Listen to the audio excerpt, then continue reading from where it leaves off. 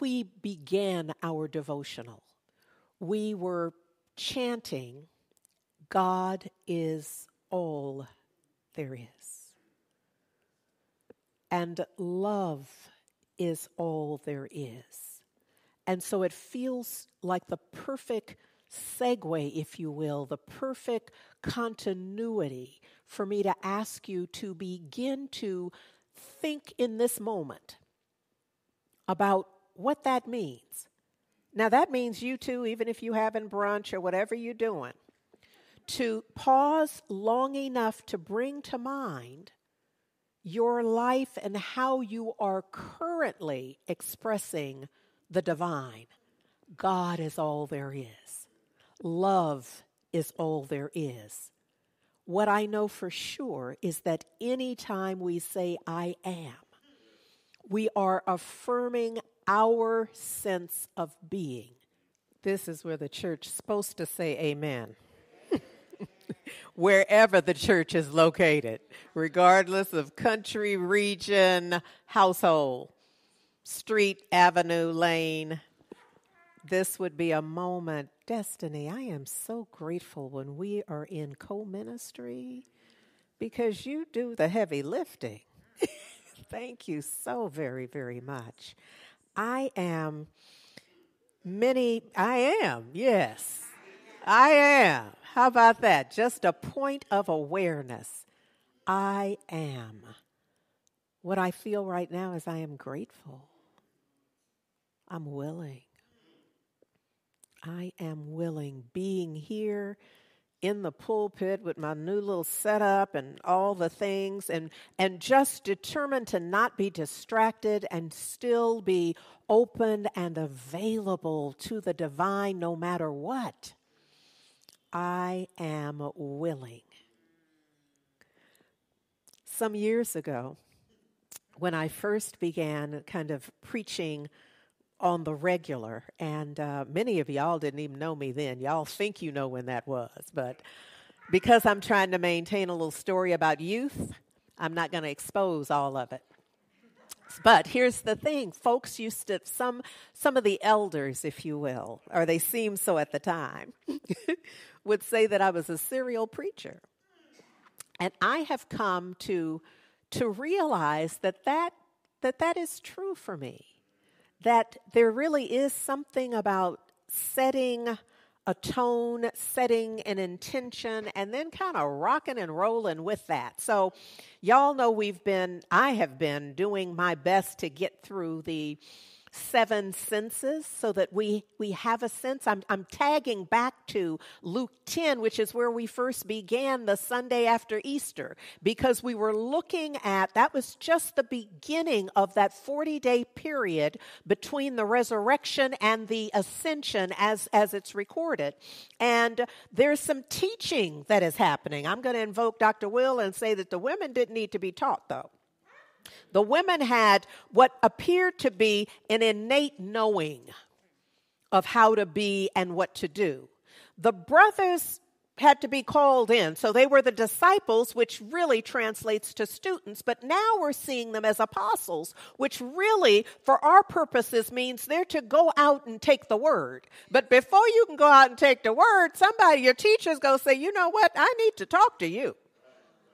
Because I need you to know something. I need you to take this word in a certain way. So the way that I interpret it, what it means to me, is it was that special kind of coaching where you've completed your internship, as it were, but now you're about to start doing the thing. But it's just like, I need you to more fully understand how this is, because you're moving from, let's say, the classroom environment and some role playing.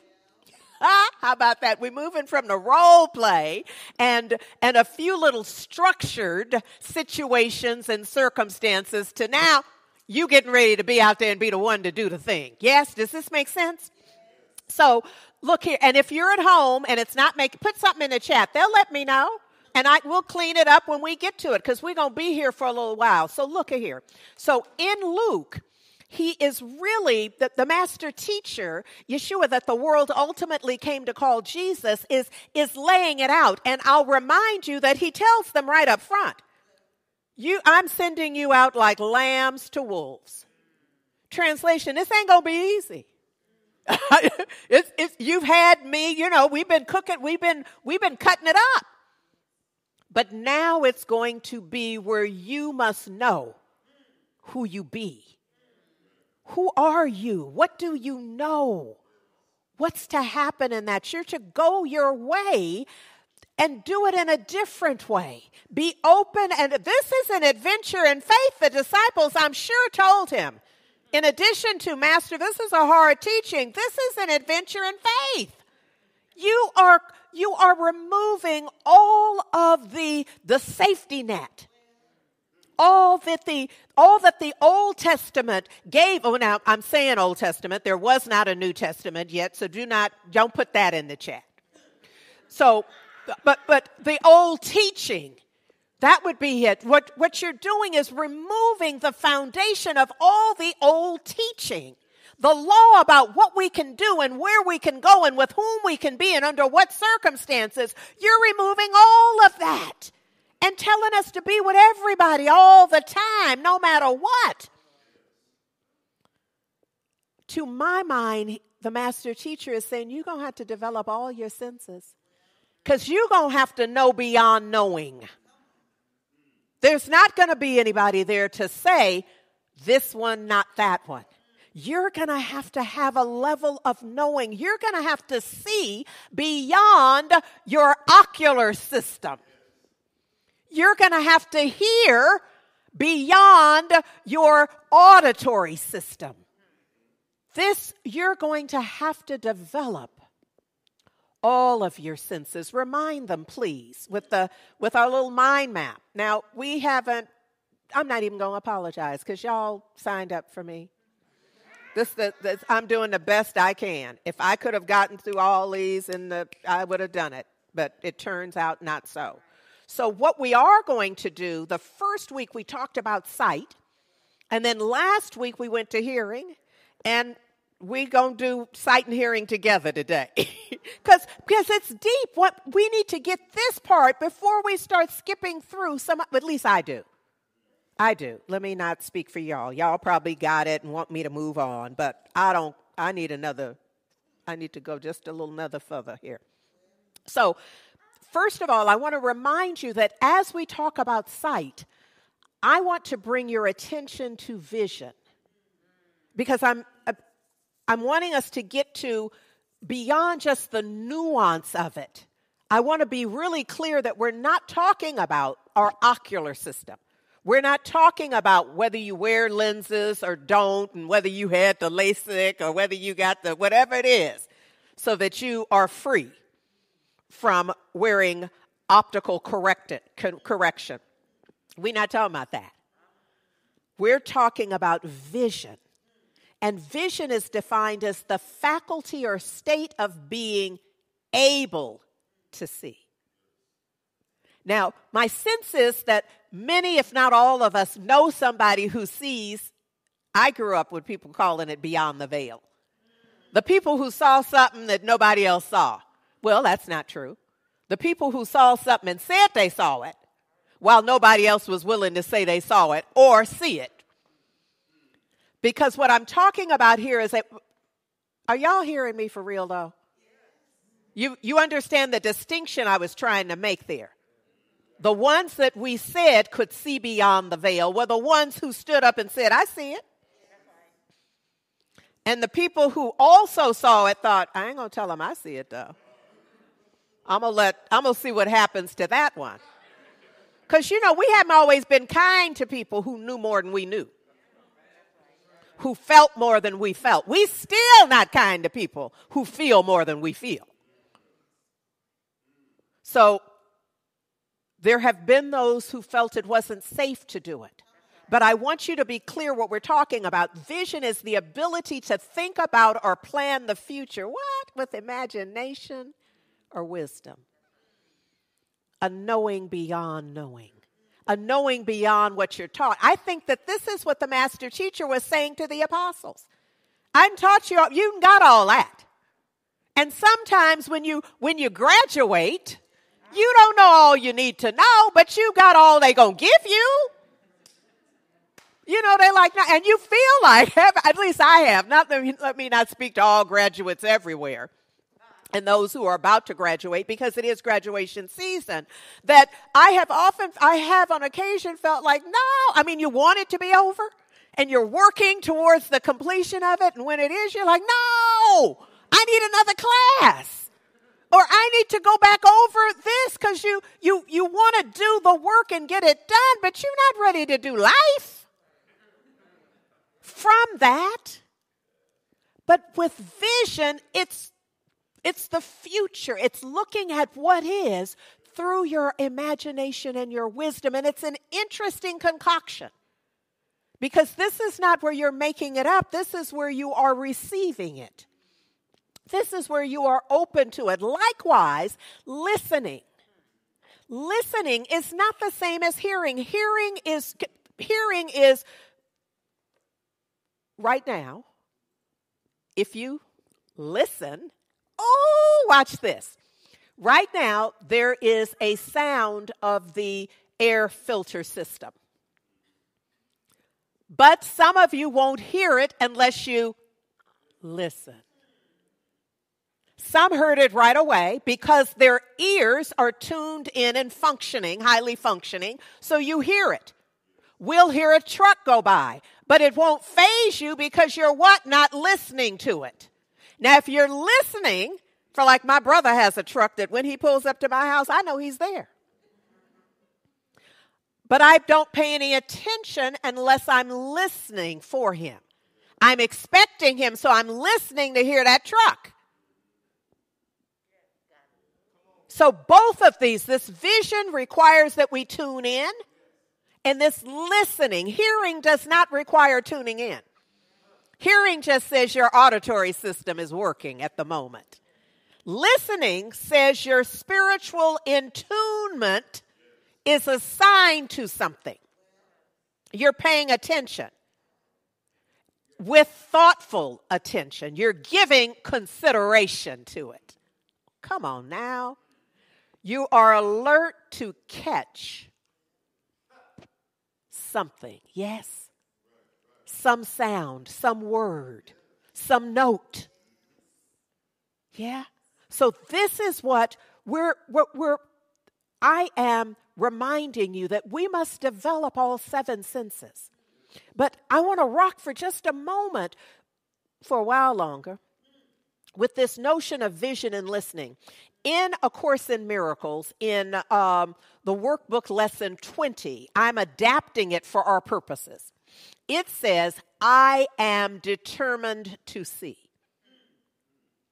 And it doesn't mean, so I'm going to the optometrist tomorrow to get a new prescription. It means instead, I'm determined to change my present perspective. I'm seeing some stuff, and I am perceiving and interpreting what I see, and I'm determined to have a different perspective about it. Does that make sense? So in the Course, it does not say I am determined to hear, but it means it on my planet. Can you see how I'm now seeing something that isn't necessarily there? And I'm hearing something that can't necessarily be heard by anyone who isn't tuned in the same way.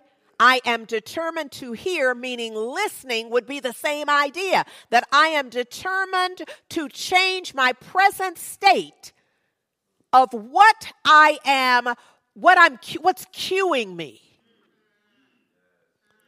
Okay, some of y'all acting like you need an example. I know you don't, but I'll say it if you force me to. That you're present with someone, and now you all of a sudden, to the other person, have an attitude. And they're like, what? Did you hear how she spoke to me?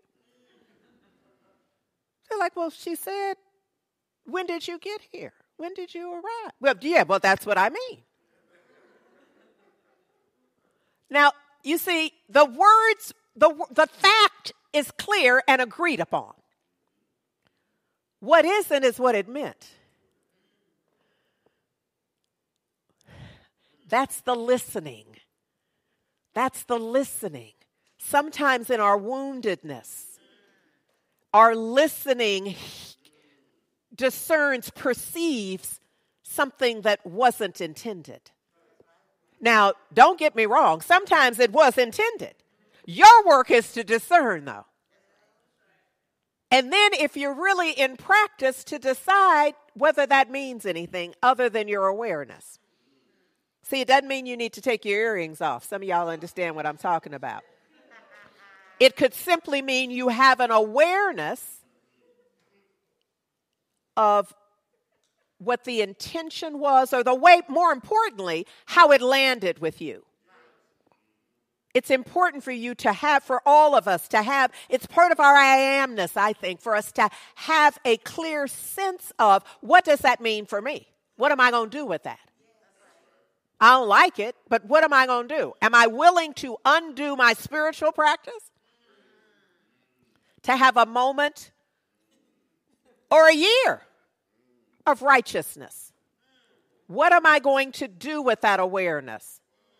Oh yeah, if I'm going to get me, I'm going to put some on you too.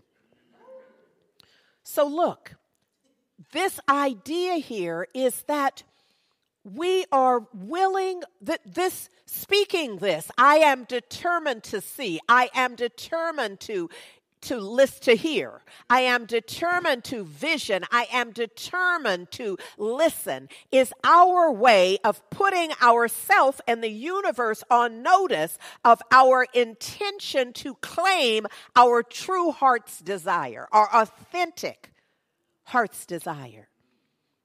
Because none of us really wants to be stuck. And so what I am declaring on my behalf, for anybody who's willing to get in here, is that we are declaring our freedom.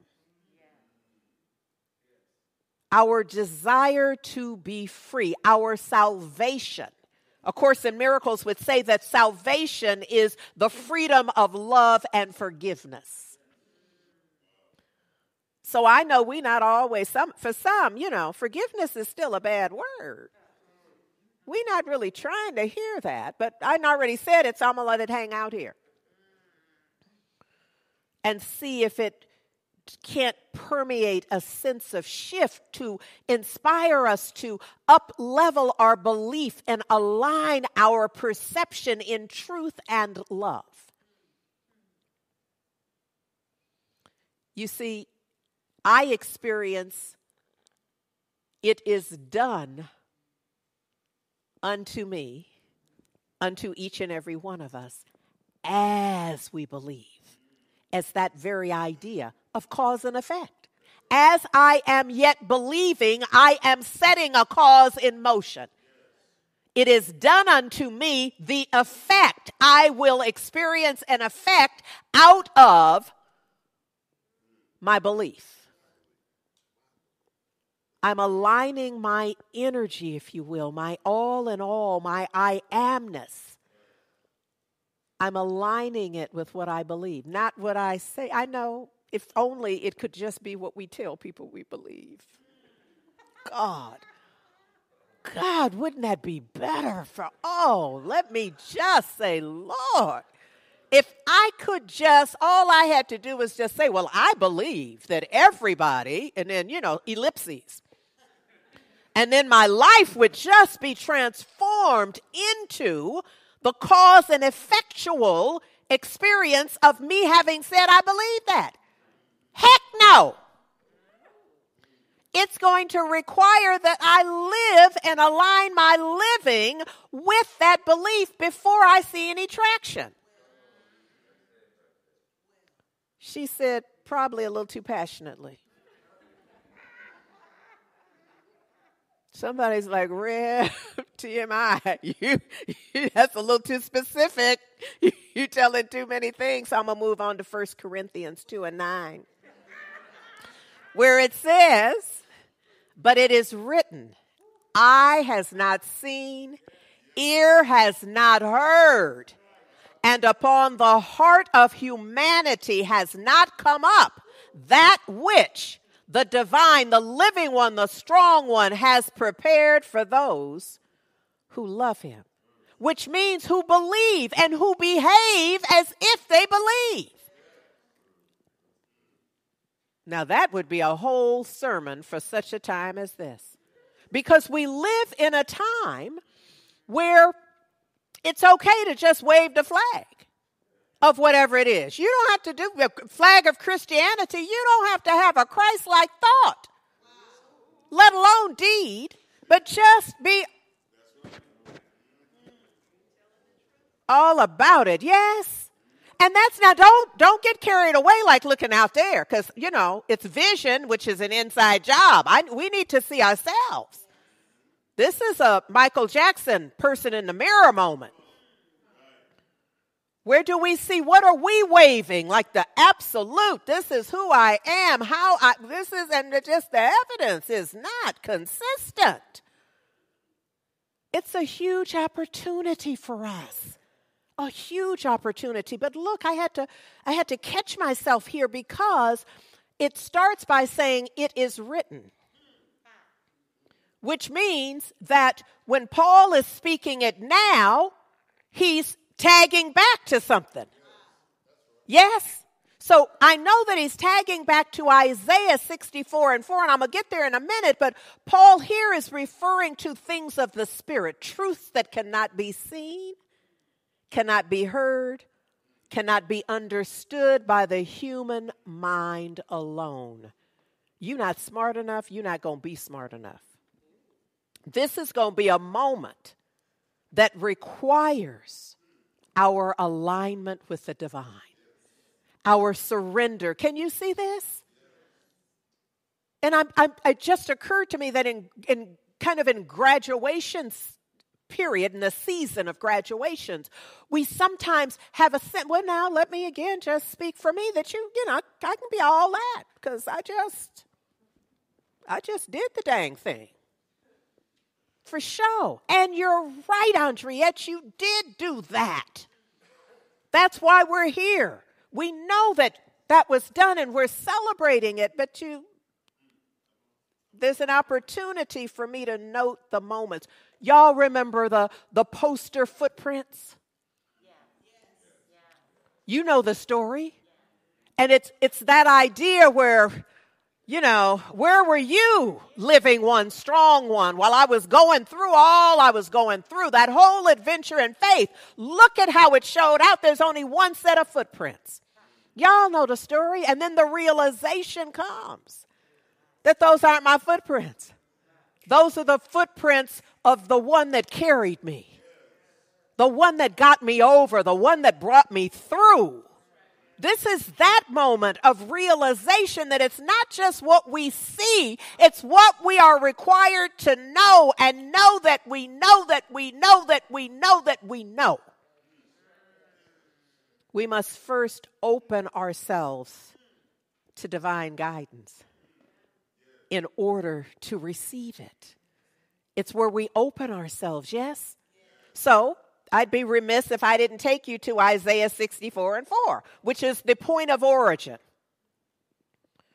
And so often in the New Testament, they are drawing from, because they would. That's what they were taught and studied.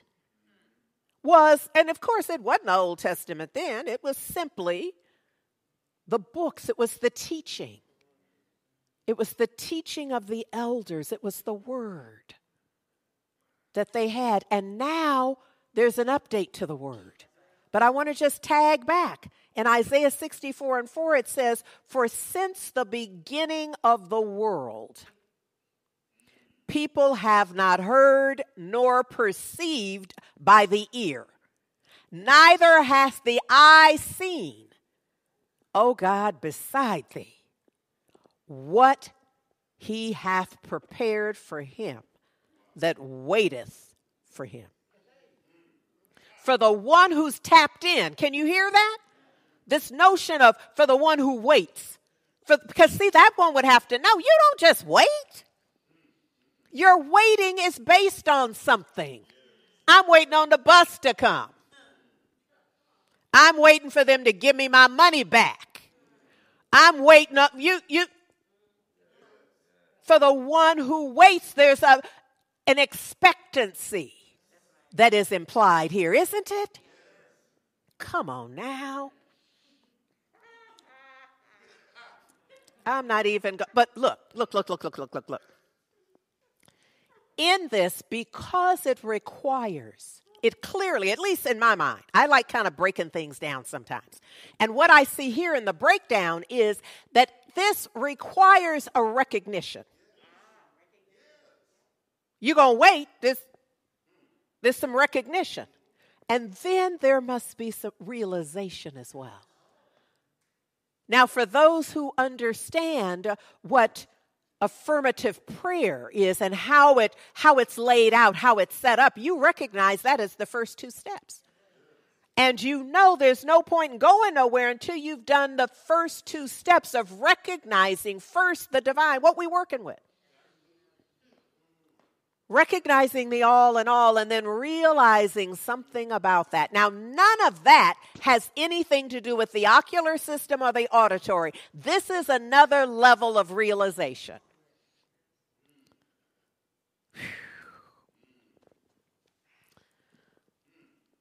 This is why these two steps are so important. Some folks would say, if you got those two steps, you don't even have to worry about the rest. Just loose your vocal cords. Because once that's established, what gets said after that is just the divine intention of the ancestors, of the angels, of the all in all, once grounded in the recognition, which is what I know that I know that I know. And then I'm realizing what that means. What it means to recognize that. There are 5 steps, but if you get those 2, you can coast. Because what is established in that is what A Course in Miracles calls the holy instant. That moment in time, the perfect shift in perception. And that's how I work my treatment. Because sometimes in the beginning, I don't know that I know. I mean, I know because I'm trained to know. And I know because I've practiced for decades, but that don't mean that in that moment that I need prayer that I know. But when I start in recognition of the truth as I have understood it so far, for real, and starting with a reach for it, as far as I can go, as high as I can go, as deep as I can go. And then I realize what that means to me. That right there is a holy instant. Because the holy instant is that moment when there is a shift in perception. So yes, the surgery is scheduled and whatever, and the prognosis and the diagnosis and the relationship and the money and all of the things that wear us out. Right?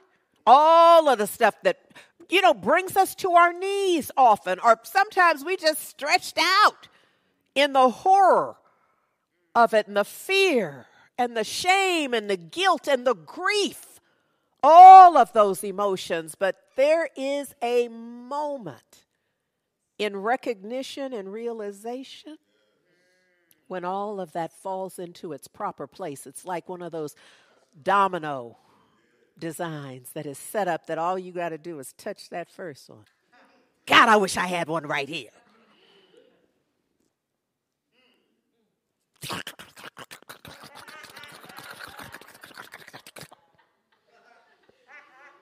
Y'all saw it. Y'all heard it. And there was nothing there to see nor hear. In a sense. There was a little something. Look. The idea here the calling. A Course in Miracles would say, don't even try to solve a problem. Don't even try. It's not you. You out your league. And then I would remind you, because you have to move from where you are. This is what treatment does with recognition and realization. The way it's built is to ensure that you are not trying to address the problem from what? The level of the problem. Because you already in trouble. How you gonna solve the trouble from the trouble?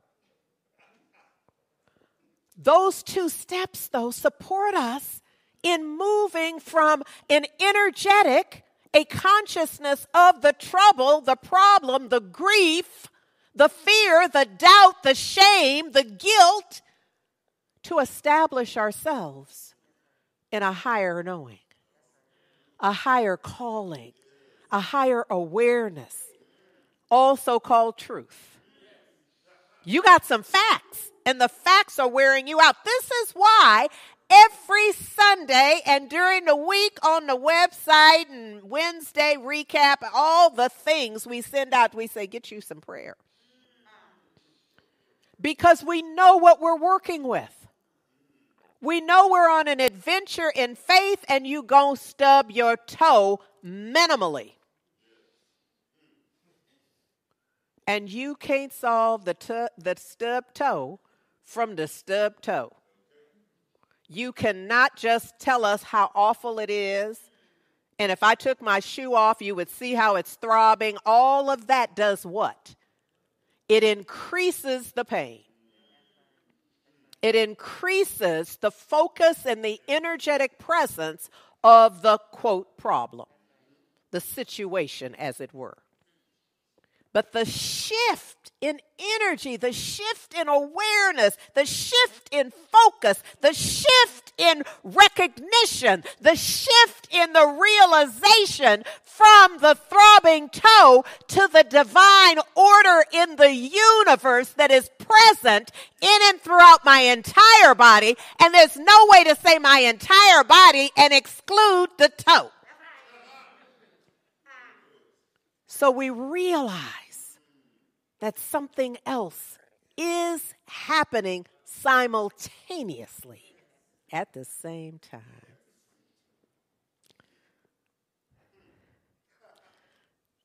This is where, when we practice aright, we are assured of receiving the answer that is designed for each of us. Yes? So look. It's all about divine guidance, which is, sometimes we speak of divine guidance like some folks got it, some folks don't.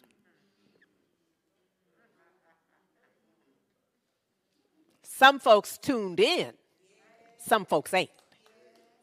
Some folks paying attention, some folks not. But divine guidance simply is. I hope that's clear. Divine guidance is always, everywhere, always. First time it was ALWAYS. This time it's ALLWAYS. Always, in all ways, present. Divine guidance is. The question is, are you going to get some? I needed to say it in a way you'd remember. There are those, I think we can all understand this. So I'm just going to give kind of this one setup for it. That, well, I don't know if we all understand it. I understand it all too well. That's what I really mean when I say we all understand it. I mean, I got the lesson, I probably got your lesson too. Because I've had so many lessons in this. And the idea here is that it is most discernible, the presence of divine guidance and its availability and responsiveness is most easily discerned when we are flat on our back. Or we bent over in fetal position somewhere in the emergency room, at the end of our proverbial rope. That's when we see it. Because otherwise, when you're just standing at the curb, kind of some do, some don't, you can hardly tell the difference between you and the divine.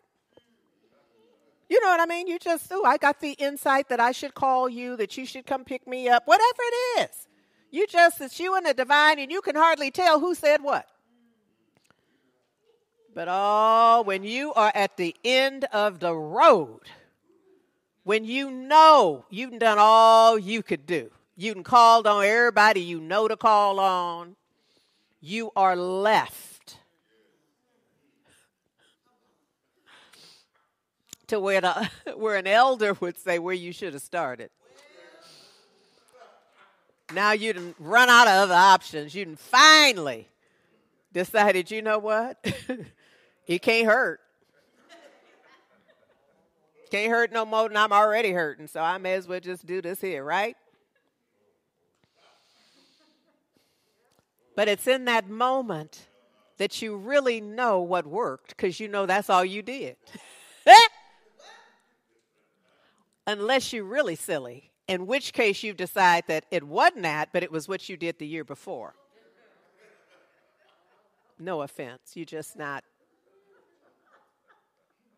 I don't know. The idea here is that when we are in a crisis,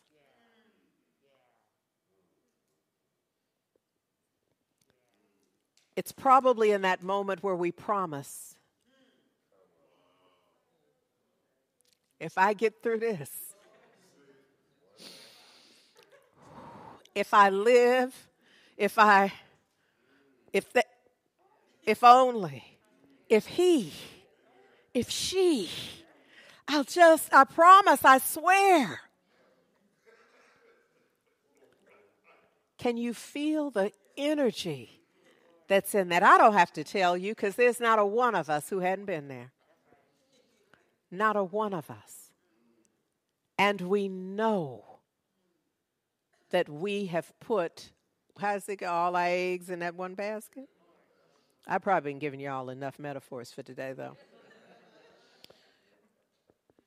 We know that we really cannot escape our awareness of our connection with the divine.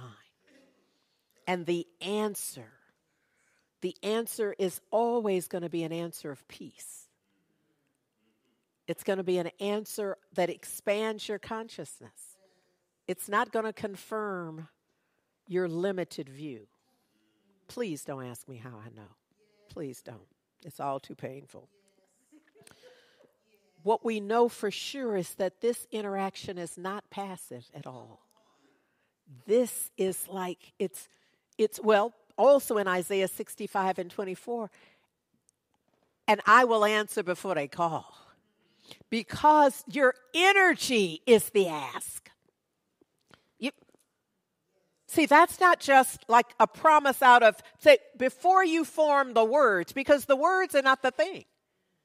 The feeling, what you knew as you dropped to your knees, and it's not that the knees are essential, a part of it, but often it is a drop to the knees. And what is that but a surrendered position? That's just like, Lord, I just give up. And in that moment, it's this idea, I'll answer before you call, because before you said that, you were already in the give up, in the let go, in the release of it. See, what's happening here, though, is I don't want you to miss, because I'm a pretty good storyteller. I wouldn't want you to miss the point, which is that the divine is always, in the words of Donnie McClurkin, speaking to your heart. Speak to my heart, Holy Spirit. If I can hear from you, I'll know what to do. Just let your spirit guide and let your word abide. Speak to my heart, Lord. So look, many, many moons ago, Oh, Lord, I'm thinking that's long enough to have raised a child that'd be taller than both of us at this point, Destiny. Many, many moons ago, in another lifetime, it seems, I preached a sermon from 1 Samuel. And after that, my sister Destiny wrote a song about it. And I want to set it up for you because what touched me is exactly what's coming through in this message. That in 1 Samuel, we have the story of Hannah who is barren, and meaning she's without child. She's without child, and she is praying to God for a child, and she's promising like we do. She's promising. She's at that point that we're just talking about. She's saying, if this prayer can just be granted, I will dedicate. If you give me a son, I'll dedicate that son to your work. It's going to be a win-win, God. If you give me the son, I'm going to give him back. I'm working it out in my surrender for my heart's desire authentically. Is this making sense? So we can feel Hannah because Hannah's us. We know Hannah. We know Hannah in that way. So while Hannah is at the altar praying, she's praying to herself, but her lips are moving. She's working it out. And so the priest, Eli, sees her, and he thinks she's drunk because, this behavior is not becoming. And so he speaks to her, and then she's, no, that's not, I'm praying, and here's the story. And he says, oh, okay, go in peace, and may the God of Israel grant you what you have requested. Recognizing a divine power that does make a way out of no way. I'm just saying. Okay, so she goes on off, and then she gets pregnant. Names her child Samuel, or the child is named Samuel. We don't know where she got this. I'm just saying. So look, once she had weaned him, she takes him to Eli the priest for him to be trained just like she promised. She's keeping her promise. And while Eli trains him, and then one night. So, now, should I stop here and let you tell it? Okay. All right. All right. So he has studied with Eli. Come on, disciples. Come on, apostles. You've been studying. And now this is kind of, okay, I got one more. This is where the rubber meets the road. So look, Samuel hears a voice call him. So he knows it's Eli. It has to be. Ain't nobody there. But, who else would be calling him but Eli? So he gets up and he goes to Eli. And he said, you called me. And Eli like, no, I didn't call you. Go back to bed. He goes back to bed. Settles in. He hears the calling again. He's like, oh. It has to be Eli. He goes back to his teacher and says, you called. Yes, you called. I'm answering. He said, no. But Eli, if he's a teacher, he knows something. So in due time, Eli said, oh, he realized that Samuel was hearing a call. And so he taught him what to do because he's the teacher. He taught him how to respond. He said, go on back. Rest. Be receptive. Be open and available. But he also told him, tell me what because Eli knew the message was coming. In fact, Eli knew what needed to happen because just like us, God had already told him how it was going to be. But he was hoping it wasn't going to be like that. So Samuel has to tell Eli what Eli already knew was going to happen. I ask you to now just join me in prayer. Destiny, you and I will do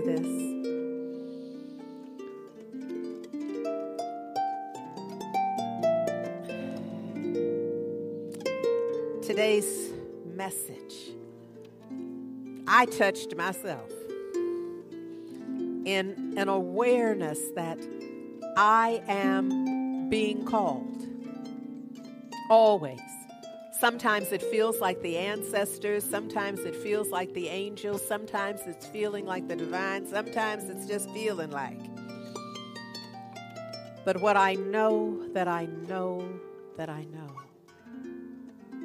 know that there's a calling on my life.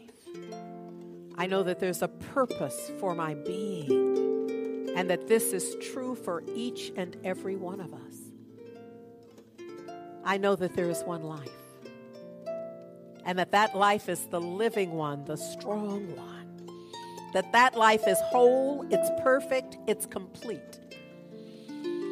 That I am living that life, and that life is living me. The life of the living one, the strong one, is living me right now. And I am living the life of the living one, the strong one. It is calling me and everyone by name, calling us into the fullness of our being. And so right now I realize in this oneness that I am inseparable from the living one, the strong one, and the living one, the strong one is inseparable from me. All of the lies I've told over time and across time about being alone or feeling abandoned or not being supported, I know now is not true, because I have always been held in the love of the divine, the living one, the strong one, right where I am always and always. It's impossible for it to be otherwise. And what I know is that what is true for me is simply true. It's true, and that's why it's true for me. It's true for all of us, that none of us is alone. That the divine, the living one, the strong one surrounds and enfolds and imbues each and every one of us, top to bottom, side to side, in and throughout. We are covered. We are held. We are lifted up. So knowing this, I know that whatever prayer is on the tip of a tongue or choked back on a throat or now meandering through a mind, I know that it's already answered. I know that it's no secret. The fact that you haven't said it out loud, the fact that it hasn't been revealed, is not a secret to the divine. Before they call, I will answer. Oh, I'm just giving thanks. I'm giving thanks for hearing my name. I'm giving thanks for hearing the call, for knowing that something more is required. I'm giving thanks for standing in, living in the energetic presence of the divine. Showing up as humanity. Showing up as everybody, everywhere. Always. Oh, I give thanks right now for those who have kindly pulled me along, encouraged me in ways. I'm grateful right now for those who knocked me down, for those who wore me out. I'm grateful for the divine interaction, that no matter how it looked to me, or how it felt to me, or how I judged it, that I can know something more in this moment. That all of this was simply calling me by name, getting my attention, bringing me back to focus on the all and all. Oh, it is an absolute perfect gratitude for this awareness, for this truth that is present for each and every one of us, that we are all being called by name, by life. I just give thanks. In perfect gratitude, I release this word. I turbocharge it, releasing it into the perfect activity of law. I just let it go. I release it. I know, and I know that it's done. Before they call, I will answer. It is done. And for this, I am grateful. So I simply let it be. I seal it for all eternity by simply saying Ashe, Amen, and so it is.